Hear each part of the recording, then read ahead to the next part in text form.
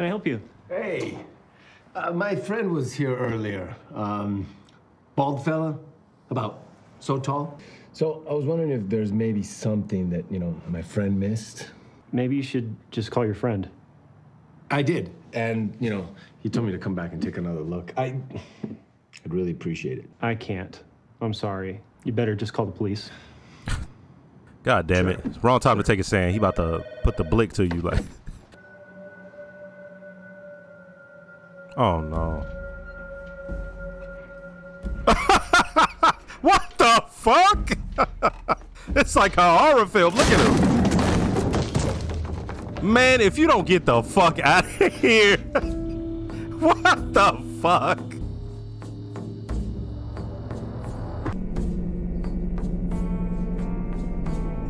About to go look at which ones he picked up.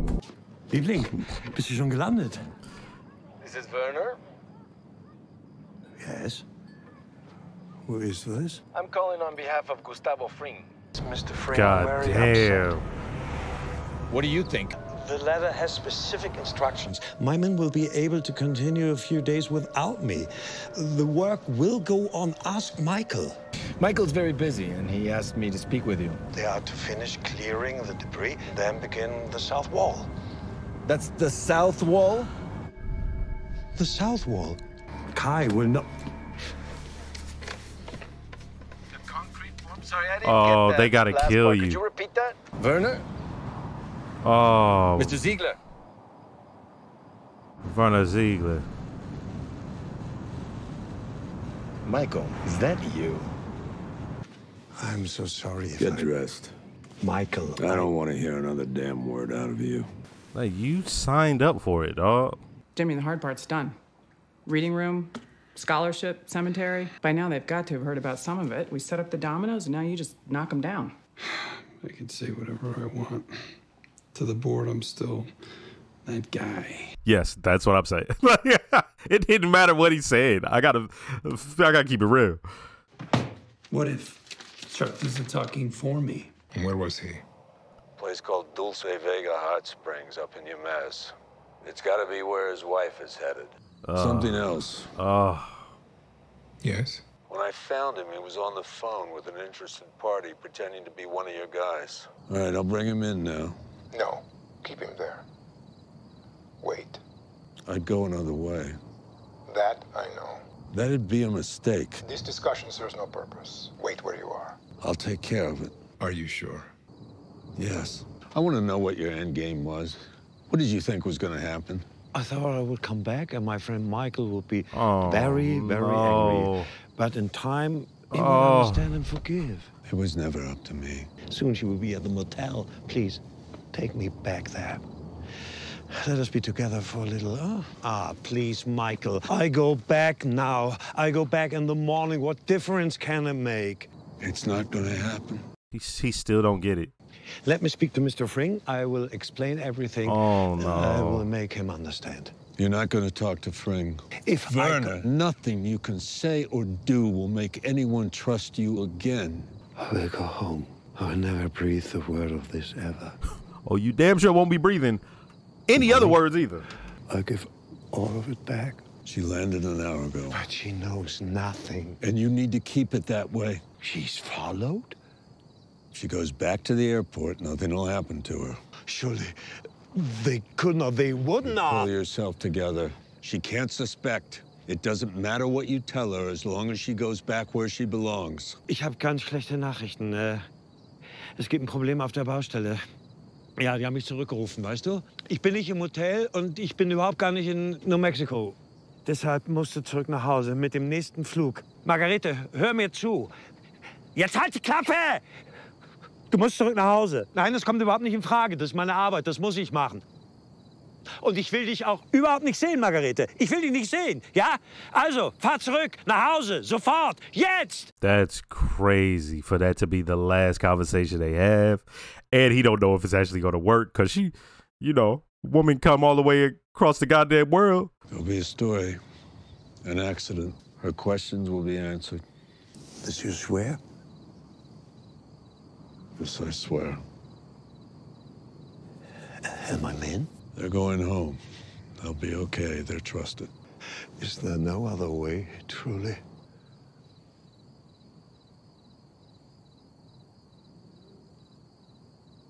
There are so many stars visible in New Mexico. I will walk out there to get a better look.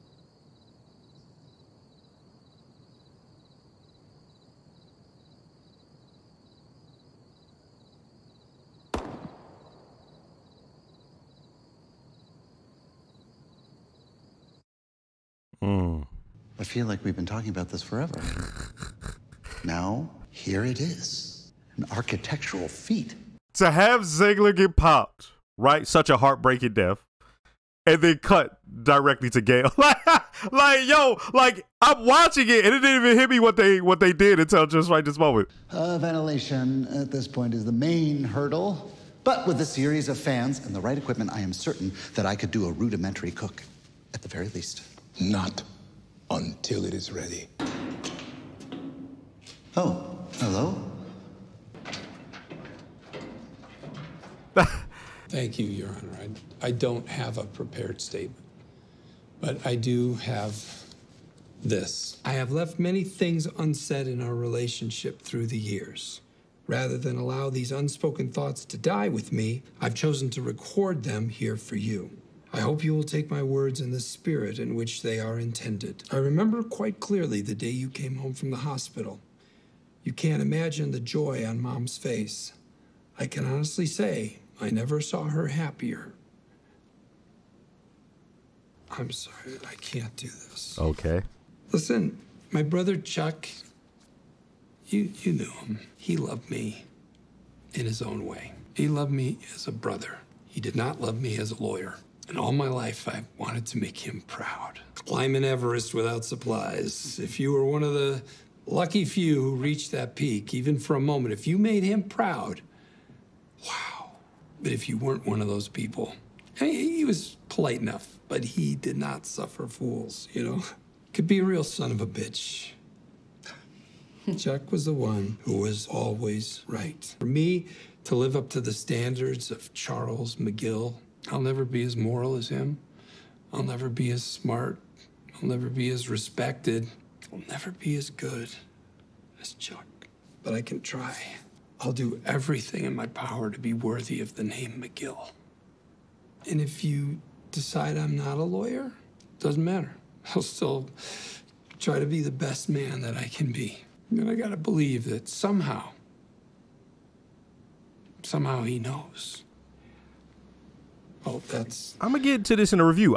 That They'll look have to do it for me. on my face is not about Jimmy. Sorry. It's about this situation. The fact that they had to be moved to tears in order to give him his shit back is bullshit to me. I knew you could do it. I knew you Like, had fuck it them. in you. So I great. mean, yes, they have to reinstate you. Right? They just Yeah, have did to. you see those suckers? That one asshole was crying. He had actual tears. Jesus, Kim. Listen, I started reading the letter, and I just knew it wasn't... I could tell by their faces it wasn't going to be enough. Boom! I sunk the hook in. I'm so lucky. We're gonna get into it in a review. Letter. God, I could see the Matrix, you know? And you were right. You were right. It was all about Chuck. The whole time. Oh, Mr. McGill, you're still here. There's some good news. Just believe me, I already know. Oh, and sweetheart, I'm gonna need one more form. DBA, because I'm not gonna be practicing under the name McGill, so. Shouldn't be a problem. Jimmy, what? It's all good, man. Let's go. Hey, first, let me start by saying don't forget to like, comment, and subscribe. If you are subscribed, make sure to hit the notification bell. Shout out to all the new viewers. Shout out to all the subscribers. And I started a Patreon with full-length early reactions to things like this. If you'd like to, check it out. So first, I want to talk about that look on my face.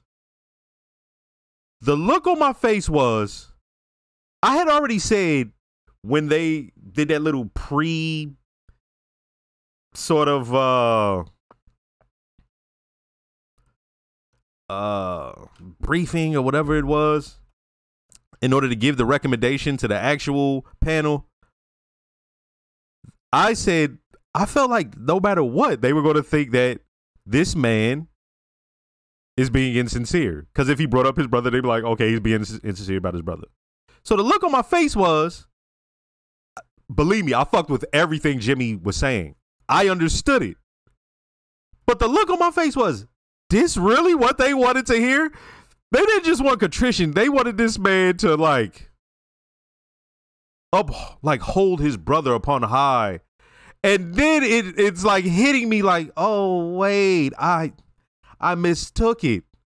His brother had so much clout amongst the lawyer community, but they resented Jimmy because of what transpired with him. And that's what I got from that. And the reason is, what the fuck did any of that shit that he said that we liked, that we found to be sentimental, that we thought was Jimmy finally having a breakthrough, what the fuck did any of that have to do with them? Or that situation? He just said a bunch of, to us, it was dope because we watched them. We've watched the narrative of like his situation. We've seen his motivations and we've seen what sort of got Jimmy to this point. We're trying to witness him turn into Saul Goodman. And so that speech he gave us alongside Kim, we're like, yo, he had a breakthrough. But to see to see them, that panel up there, like touched and moved, it's like, to y'all, that should have been a bunch of nothing. What the fuck does his relationship with Chuck have to do with the actual lawyer shit? Oh, I see what they want. It's fun. The reason why I'm like, yes, is because, oh, he figured it out too. Because I'm sitting there like, this is a bunch of, what? Now, let's go back. Us, alongside Kim, we're sitting there like, yo, breakthrough. That's what's, the writing on that specific part is interesting to me. Because who says that panel is just going to be upstanding and right and call it fair? Nah, they humans. They got their own biases and their own narratives and shit. So they felt that same way about Jimmy that Chuck felt about Jimmy. And I never even thought about it that way. But in my mind, I was thinking, okay, so if he just shows them that he's willing to be a better lawyer and do all this, they're going to call it fair. But I never considered that, yo, no. They worried about you and Chuck. Because in my mind, I'm like, what the fuck does his relationship with his brother, like, the situation that happened is the situation, but y'all lawyers who work in law, that situation was that situation. All the other, the tentacles and the brother and I just want to be a better person because of my brother. Fuck that got to do with y'all. Like what? But they needed to hear that. And Jimmy, it finally clicked for him. He was like, oh, they want some horse shit. Shout out to Jimmy. Jimmy realized they wanted horse shit. Us and Kim, we're like, oh, yo, he had a breakthrough, finally. Right? Because we saw him crying in that car, and then we see this scene, and we're like, yo, finally. And when he's like, got those assholes, it's like I couldn't, I was like, wait a minute. He understood it was just about the bullshit. Because what the fuck? Him coming in there and saying some professional shit, nah. They wanted to hear him say some touching, emotional, pull at the heartstring shit. Now, mind you, he had just, this how fire what Saul did. At that moment, Saul, this is why that's fire. He goes to read the letter and he goes, you know what? I was going to try to pull at you guys' heartstrings, and he does his hustle thing. He makes your mind make the move. So when he says, I was going to pull at your heartstrings, they're now listening to his new shit, not even realizing he's pulling at your heartstrings. I fucked with it. Jimmy was doing them. I mean, Saul was busting their motherfucking head. Like they didn't even realize it. Oh, he's like, y'all want the horse shit? I got you. The motherfucker did it to us, the viewer, and to Kim also. Because Kim had, now, let's get into Kim. Oh, boy, it's hot as fuck in here. Boy, I got the crew neck on because I'm about to go turn the heater off. I'm sweating in this bitch. I gotta. Well, I'm about to use my wife beater. Anyway, because my face is shot like a motherfucker. All right. So anyway, Kim. Ever since Chuck died, she's been worried about Jimmy's reaction to the death this entire time. And so have we. Us and Kim, because in our mind, we're taught that not just in real life, that's the way it needs to go, but we're thinking in the show's sort of terms like, yeah, at some point he's going to break and, you know, have this sort of profound thought and it's finally going to hit him. Because that's what we're fed. We're fed a bunch of horse shit by Hollywood a lot of times. Nobody ever talks about that. Sometimes people just, they just stop fucking with the situation and they just move on. They make it seem like you got to just deal with it and finally have that break and then come out on the other side and talk to someone. But Saul ain't doing that right now. Who knows what'll happen in the future? Now, what's dope about this whole episode is it was doing to us what Saul just did to Kim. Why? It begins with Chuck and Jimmy karaoke, and we see like this. I mean, this is the closest we've ever seen them since they've been on this show.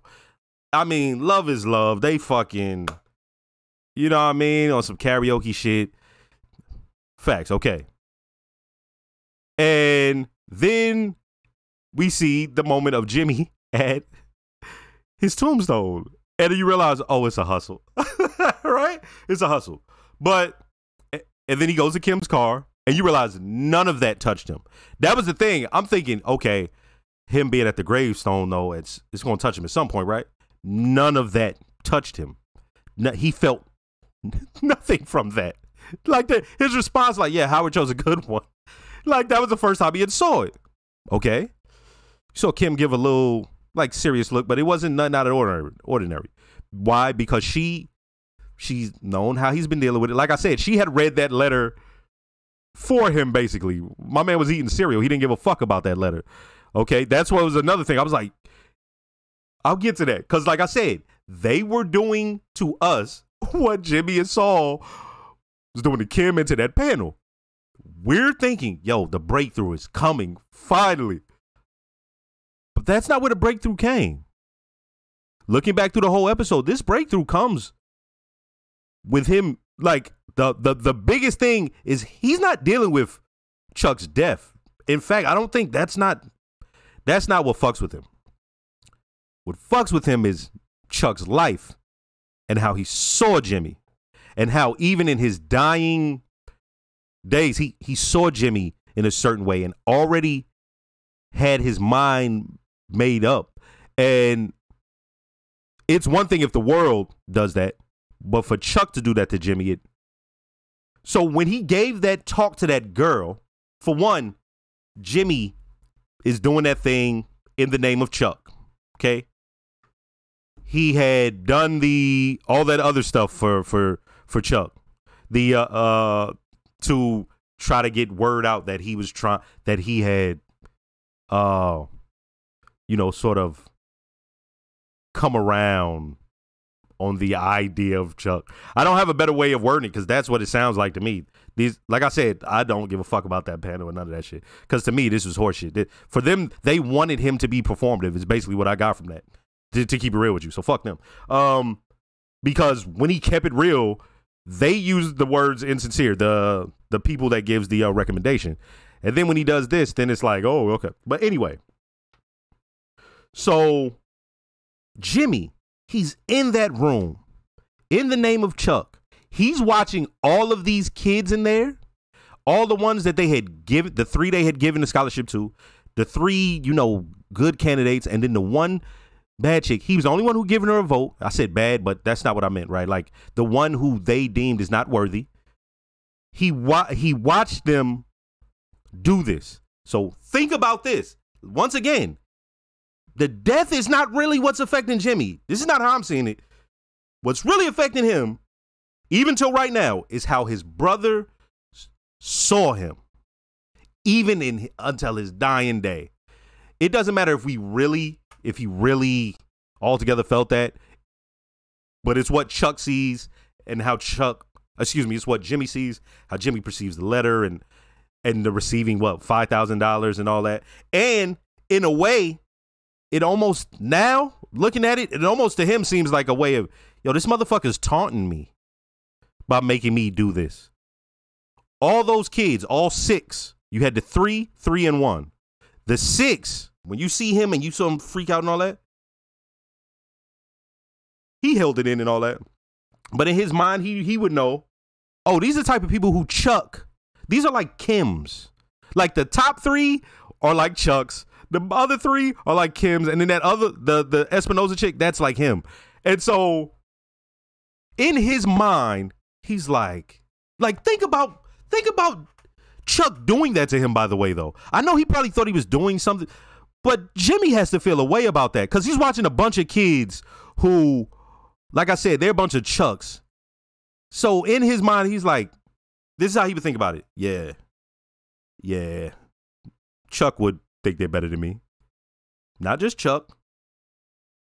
This sort of, that lawyer culture, because you have all those people that are on that board. And then now this leads me back to that panel.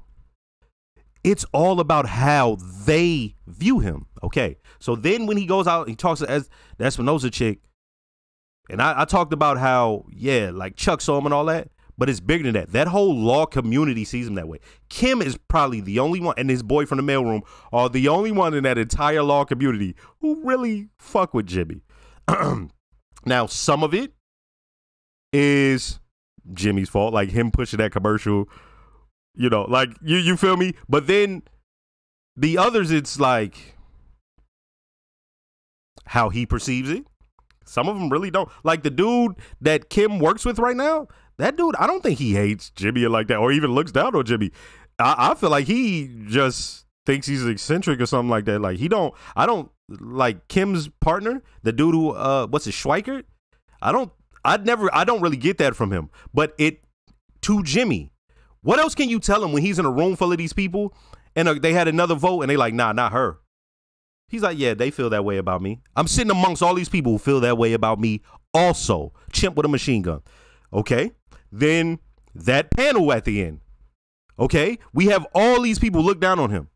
Now, go back to that point. After he talks to the chick and he goes in his car and he turns on the car and it's not working. Remember, that car has always been a symbol. That has always been a symbol. The same way that white caddy is the Saul symbol. That car he's in is a symbol. It takes so much to get started. It's not dependable. It's how everyone sees him, because look at that car, right? He's a lawyer, but they see him in driving something like that. They don't think that way. Then when he had the company car with Davis and Maine, okay, it's something different. But so Jimmy, I know a bunch of people gonna disagree with me on this, but but Jimmy, he it was one of those things where that was the moment where he broke.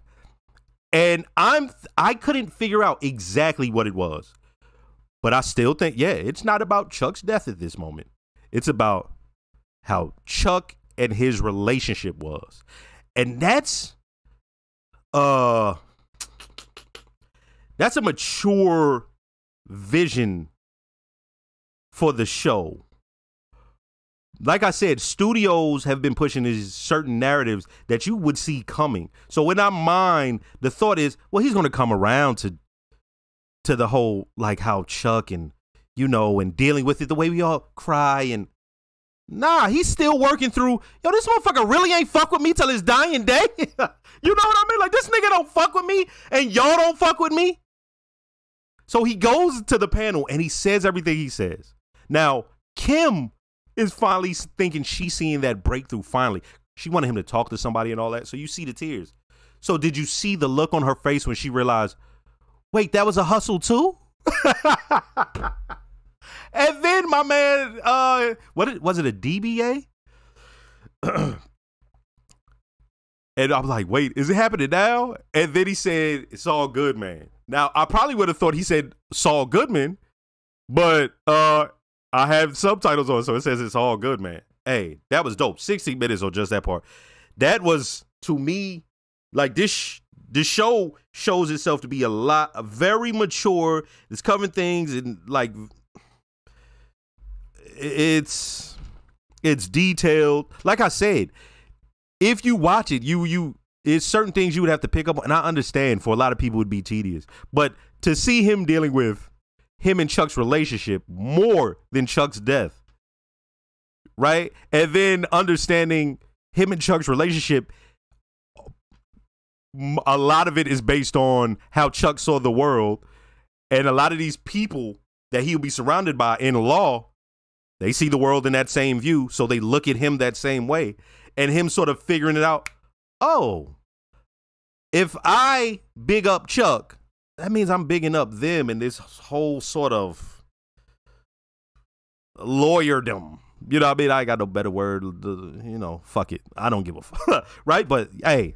And then Kim, like the whole thing with Kim, she's like, what the fuck? Right? It's all good, man. Okay. Now, yo, I can't believe I spent 17 minutes on that. Let's go to Mike and Ziegler. Yo, Ziegler. As I said, I didn't feel sorry for him. He signed up for it.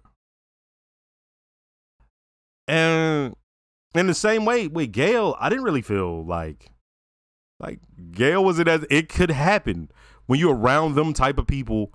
Dog, if you do anything in a black market, a motherfucker have a bad day and just kill you. If you in a market like that, dog, you cannot play. And he was so naive in a way that it's like, dog, you understood what was going on. They're like, no, there's not even a hint of, well, I didn't really get the situation. These guys had enough money to just build y'all a situation with refreshments and that'll last you forever, and cameras watching you 24/7 and seats and movies and all this. And you go to a strip club and the strip club is cleared out just for y'all, and we got to keep this on the hush and we can't go nowhere. He understood. But notice I say all this. I'm not rejecting his humanity. I'm not saying he shouldn't feel that way. It's just, okay, he felt that way and now there's consequences to it. You joined some shit like that, man. They cannot play about that, and they will not play about that. And this how crazy it is. We saw Mike still at that moment. Still. This is how important this moment is. Because we seeing Mike in a way, he usually has like a steely resolve, but at that moment right there, my man, hey, there's another way. He's like, yeah, I know that's how you feel. Wait right there. Right? Because Gus can't play about that. And Mike knows that also. But then Mike is like, all right, let me do it. Because Mike, he has an honor like that. But I will say, he can't play like. And then he talked to Lalo like that, like Eduardo, like that motherfucker is a scumbag. When that dude hopped up into the ceiling and it just came down, I was like, you son of a bitch. And then he killed old dude that worked there. Like, he's gonna be interested to see in the next season. But Mike popping him, right? And then them cutting to Gail. I'm watching it, and then it hits me. Because my mind was going through like this. This is how my mind worked in like a split second. It went, oh shit, Gail. Oh shit, yeah, he used to work there.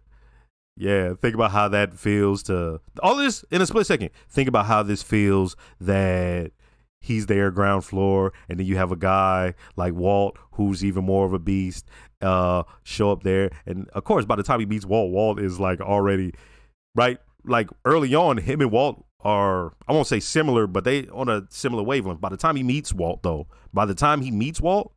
it's not that way, right? Like Walt's a different type of guy. But like when we first meet Walt, him and Gail are a lot more similar, right? And so all of this is going through my head. And then I go, man, it's damn shame he got killed. And then it hit me like, oh shit. Right?